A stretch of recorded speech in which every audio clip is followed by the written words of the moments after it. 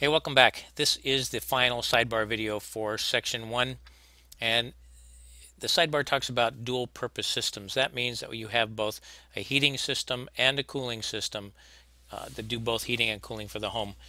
What you're looking at here is commonly known as a residential split system because the air handler and the air conditioning coil are inside and they're split, and the condensing unit is outside.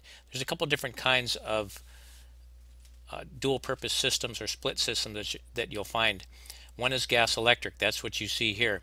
So you have a gas heating system with a cooling coil and the air conditioning outside.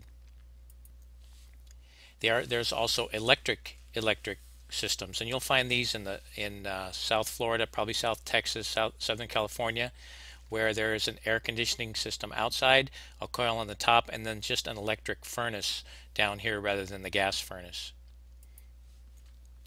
There's also what you'll find that's called a dual fuel system.